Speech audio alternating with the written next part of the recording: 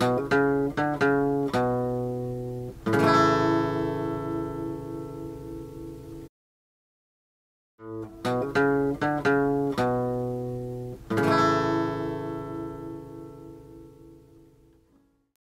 and welcome to today's tutorial. My name is Christopher Epling. I'm an artist in Eastern Kentucky. I'm also an illustrator and a comic book creator.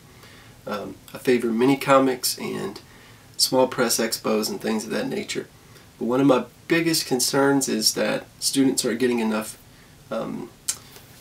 experience or exposure to creating works with sequential art that will enable them to talk about themselves in certain ways that they previously couldn't or can't in other formats. So every student and every person has a story to tell, whether that's a biographical story or a take on a certain idea, a concept, or things of that nature. So my biggest goal really is to show the world, and students in particular, that you can create works and share those works with others, and it can be fun, and you can learn a lot about yourself and the process of sharing in the meantime. Today, being that it is November the 1st, and this is a tutorial that goes in part with the art workshop through the Kentucky Valley Educational Co-op, the Project Prevent workshop that kicked off 8 weeks ago this Monday is a workshop that centers around helping and assisting students learn more about the creative process of story building and having that into a printed format at the end. 35 students go on to be published from this with Stars Publishing, which is an independent and non-profit organization that KVEC has created through Kelly Thompson, that will basically serve to as an umbrella type of organization to help students who are published to have their works out there. But being that it is November 1st and we're just a day after Halloween, I think that it's appropriate to focus on one artist in particular for this workshop. His name is Edward Gorey. He's one of my favorite artists. I have a book here about him. This is not his book, one of his books he created. This is actually a book written about Edward Gorey. Edward Gorey is a fascinating person and artist. He created small children's books in the 1950s and early 60s. Not a lot of well-known books that are around that he created. I guess that the popularity of the books vary. Those who do know about Edward Gorey, though, do understand that his works are incredibly precious to the sequential art format, because what he did was he broke down panels into individual pages a lot of times, and he told stories with these beautifully cross-hatched ink drawings, using the page as one panel in many sense. So as a comic is made, they're comprised of many panels or boxes, as we've talked about many times in this workshop.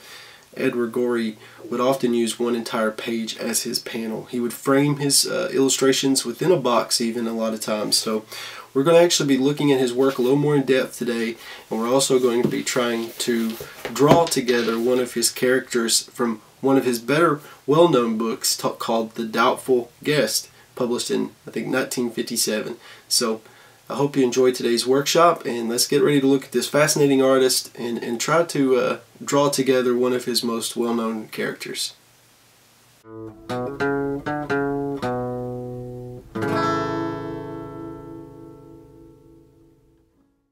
I guess we'll go ahead and get started. As I said before, today we are talking about Edward Gorey, and we're going to be looking a little bit about his style of art, also a little bit about the history of who he is as an artist. Now, he was born in 1925, and he lived to into the year 2000.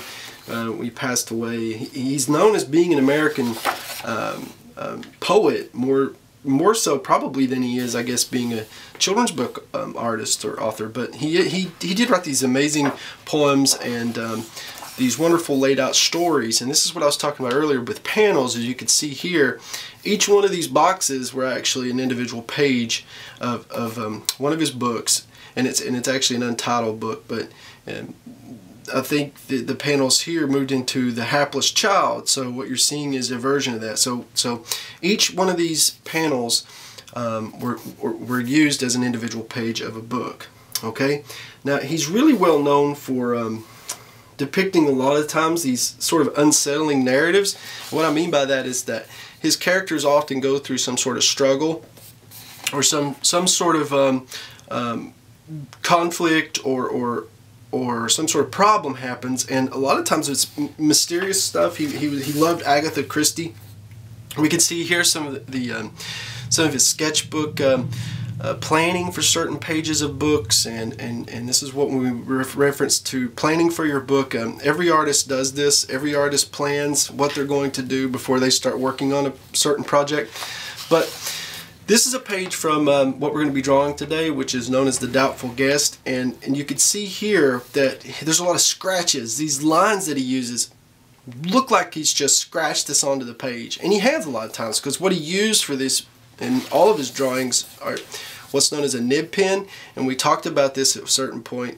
The pen that you have to continuously dip in a reservoir of ink, and it has a metal nib at the end of it, so you're continuously having to apply these lines. Now, of course, for this he probably used a brush for the really dark areas, but you could see light around the borders of some of these, so I imagine that he painted the interior portion of this figure and other figures that are dark black, and then he would crosshatch, as we call it, to get that effect. Now you can look how just elaborate his cross-hatching actually was. He was mainly self-taught. He did attend the Art Institute of Chicago.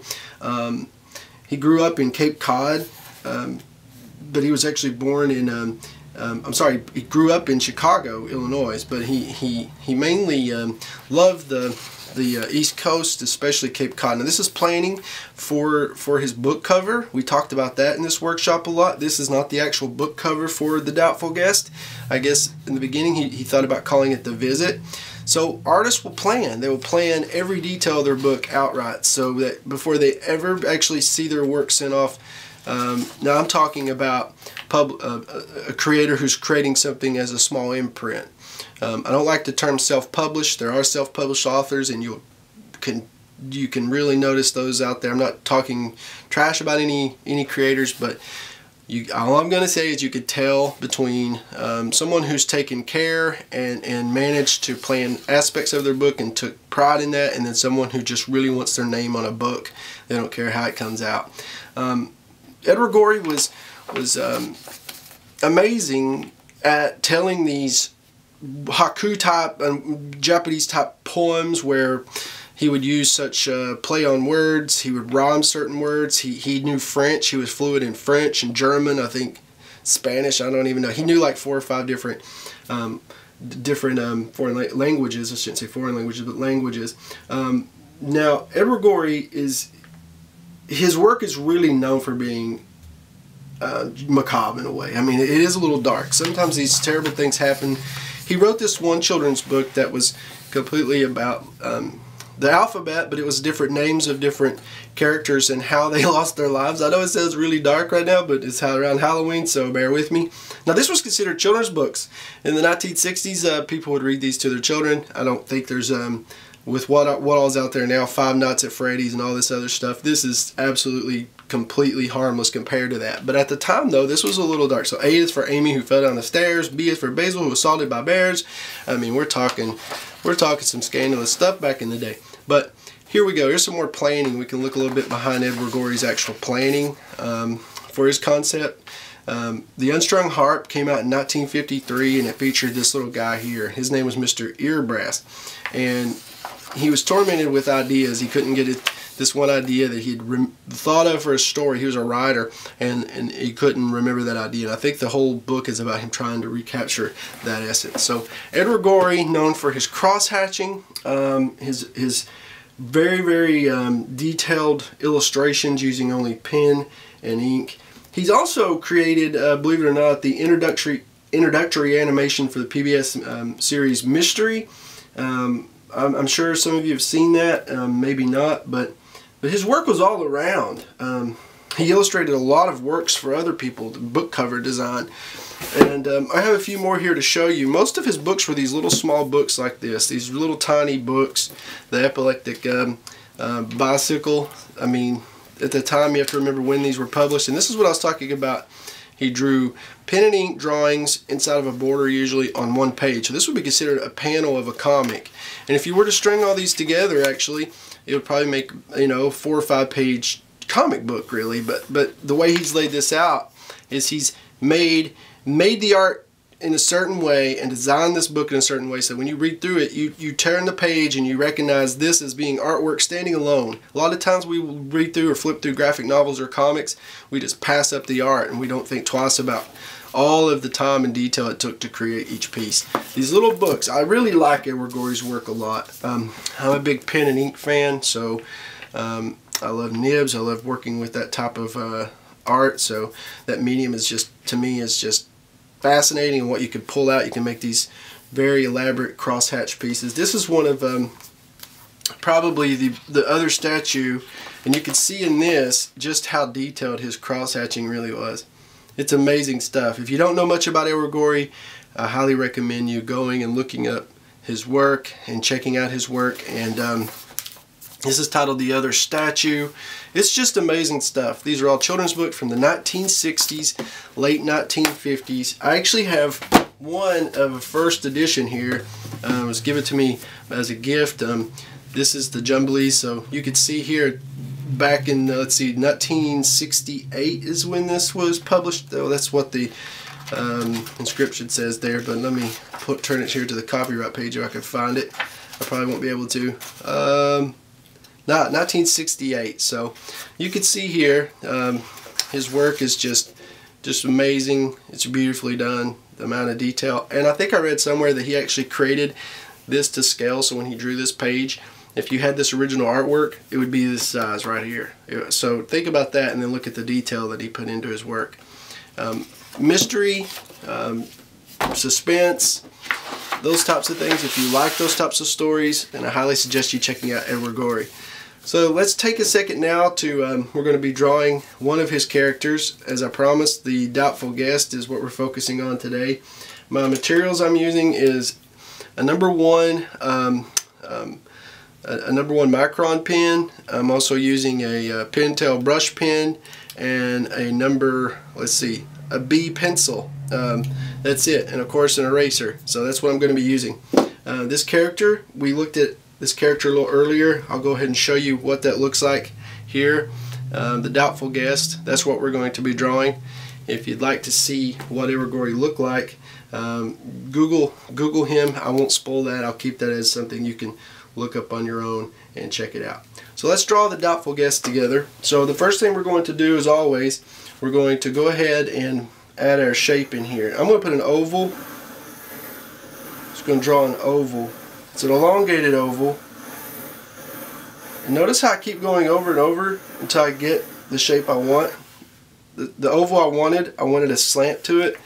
So once I have that, remember, this is the planning phase of your drawing, so you can reshape things and get things where you want it in this phase, okay? So this is what this is about. Now the line going up this character's back is actually almost like a curved straight line, so it comes down like this. It actually goes up like this to the head. Now the head is also an oval, so we'll go ahead and draw an oval at the top, just like that, okay? It's wearing a scarf. We'll add that later. The body comes down at a slope, and then we're going to go ahead and put a couple of feet on him. One here, and then he's got another right here, and this leg actually bends up. He's leaning a little bit forward, so that's what we're going to do. Now notice I'm just roughly sketching this stuff out. He has an arm about here on this side, and then one hanging forward on this side. Now that right there alone looks nothing like Edward Gorey's The Doubtful Guest. It looks just like a bunch of circles and ovals. This is the process, though, that we use in order to create our character, known as the Marvel method, or the circle method. I really don't know what it's called, but I like it and it works really well. I call it the Marvel method, though. So we have a total of 1, 2, 3, 4 ovals, no, 5, 6, sorry, 6 ovals, and then the pieces here to join the legs. So before I'm going to draw the head, I'm going to go ahead and get an idea where the scarf is. The scarf wraps around like this. There's another piece down here, something like that, and then of course it's flowing out the back here. So I'll go ahead and just sketch those in and add another one here. I do this so I want to know where the elements of my drawing are on the paper. It helps me to understand where the head will be, where the neck will be, where the arms will be, things like that. Now the head comes up to a point and then it slopes forward, straight line, sloping gently out to the tip of the nose. Now what I'm doing is I'm going back over my shapes and I'm starting to actually add a little more definition in there. See how the head is now taking shape. It doesn't look just like an oval. This will go down to the scarf area. Scarf wraps down. I'm adding this detail in with my pencil over top of the lines that I've made. Okay, I'm just adding to it. This is not the end result. I could go back. I could change this around. I could do different things with it. Its eye is about right there. So add the circle in for the eye. This is not at all the final phase of the drawing. That really comes when you add ink. So you have time to move stuff around. If you don't like the way a certain thing is shaped, you can fix it. I do that a lot with my work. I will correct stuff as an artist. You're always correcting yourself. You're always finding that you can do something a little different. So you try it out, and if it works, you stick with it, and if it doesn't, you move on. So the body comes down. It's almost like he's stepping out with one leg a little bit. The other arm comes out this way. He kind of looks like a penguin, this character, a little bit to me. I don't know if it is or not. I don't think Edward Gorey ever said what it was. It's not a known creature. It's something he made up. Now it's wearing tennis shoes. Edward Gorey and Schultz both drew shoes in just a very fast, fun way. Nothing a lot of detail to it. Schultz had more rounded looking shoes to his characters, the Peanuts characters. Edward Gorey usually had these very thin tips to his shoes. It came out to a point. There's a circle. I guess these are Converse. That's what we'll call them. Alright, so then of course we got to remember the little frills on the end of the scarf here. We'll add those in more in detail. So this is pretty much the Doubtful Guest right now. This is everything we need. What we're missing though is the magic that came with Edward Gorey's work, and that's the cross hatching. You can go ahead and add these lines in to help you, to show you where you're going to be cross hatching on the scarf a little bit. This is not foreshadowing. This is actually lines on the scarf that Edward Gorey drew in. I guess it's some sort of a pattern, so we'll add those in there. It came up the front like this, and then also here. So now I'm just adding more details. These are things I'm going to decide I'm going to keep, I'm going to take away. I don't know yet, but what you can do at this point with the pencil is go ahead and put in your shadowing. This is where you're going to be inking the heaviest a little bit later. Remember, you're going to be erasing all this pencil line underneath, so this is just to help kind of give you an idea when you start to ink it. You know, this is bright, this has less ink on it than the portions around it. And this helps to remind you of that, okay? And up at the top here for the head. Now, the lines that Edward Gorey would create often went in one direction when he wanted to show a certain pattern or lighting. What I mean is all those little lines go this way, right? They go out, okay? All of these lines down here go down.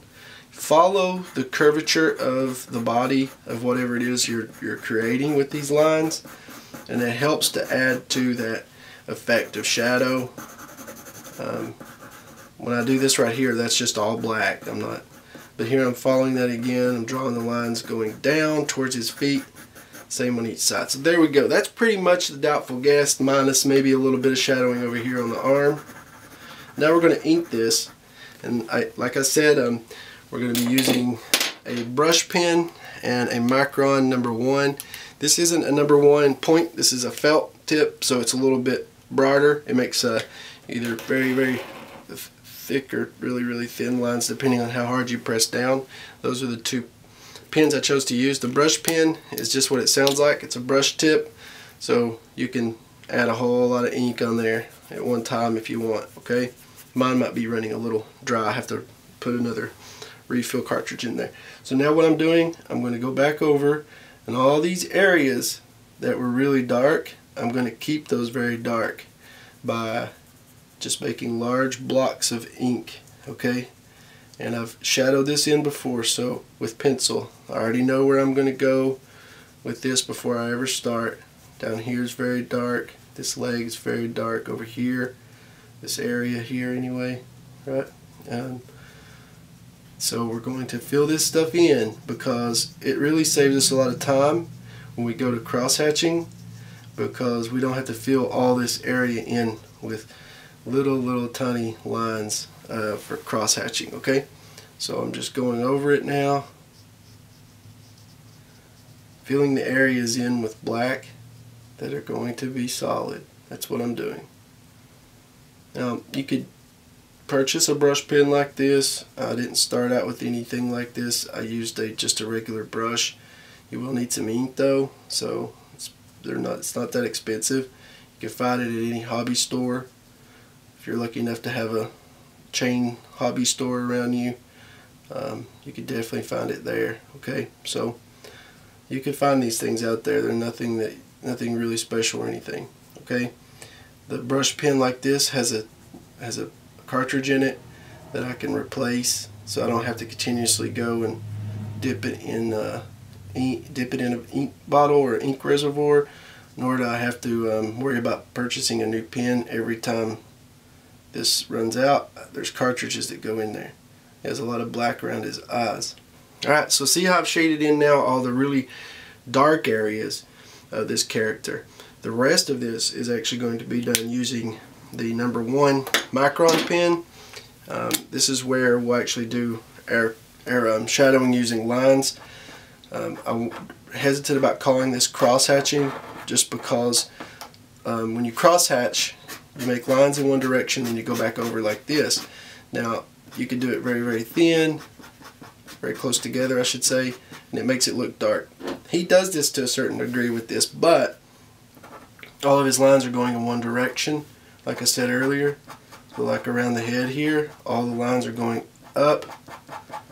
See how it's going towards the tip of the nose, and that's what he's doing here. Okay, so we're not really cross hatching, but we're using that method nonetheless to a certain degree. We're making these small lines to fill up space. So you see how that works. We're drawing down now, following the shape of the arm. I'm coloring in a little heavier where my black, solid black, stops. Okay, except for on the tips of the arm here, because this is where this is a separate part of the body. Alright, so we're just following our shapes now. I left this area here light earlier. I didn't darken that in. I didn't ink that in because, like I said at the beginning of this tutorial, when we started drawing, he leaves areas that are white around the tips of his drawings. And that's how he probably got that effect, like I showed you earlier at the dinner table, by doing this. Okay, so we're just making tons of these little lines, and when we get closer to the black areas, we're coloring it a little heavier, and we're going to continue this process until our character is finished. You get the idea though. Think about how much time it would take if I was really sitting down to do this and I wanted to do this is a fast job. I wanted to make this look exactly like one of Edward Gorey's drawings, which I actually did. Believe it or not, I drew one of these characters and sent it to the Edward Gorey Museum. That's how much I like this artist. His work is really influential on me with my work, and I sent it to him, and believe it or not, they put it up in the museum, which I thought was pretty nice of them to do. But that particular piece I sent took me a very long time. Nowhere near as quick as this one, but you do get the idea at least.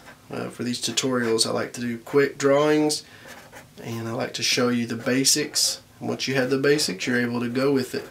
So there's his tennis shoes. Now for the scarf, you're following these lines out just like you did earlier. And what you're going to do then is all the little patterns that you see, you're going to just do straight lines following your pencil lines you made earlier. And we just about have it. So Edward Gorey, amazing artist, American treasure in my mind. I think he's just brilliant. If you don't know any of his work, if it's the first time you've ever seen any of his work, Tim Burton and other artists, they speak about how much of an influence Gorey was in their lives as artists. So if you think about that for a second, The Nightmare Before Christmas, Edward Scissorhands, and a few more, those things would have never happened, maybe, in the way they did, the way they were created anyway, had it not been for artists like Edward Gorey influencing these folks. So see how I go back now, and I'll just take out all my pencil lines. Hopefully the ink's dried. These videos you never can tell. Sometimes I've went to erase and the ink just strewn everywhere. Luckily I'm using felt-based pens today, markers, so it should erase fairly easy. But there you go, The Doubtful Guest. And always remember, put your name on your work. And if you want to show me how you did on this particular tutorial, go to theholler.org and send me a JPEG or a picture of your work right there on theholler.org. Look for the Art Workshop Holler though, and share your work. I'd love to see it.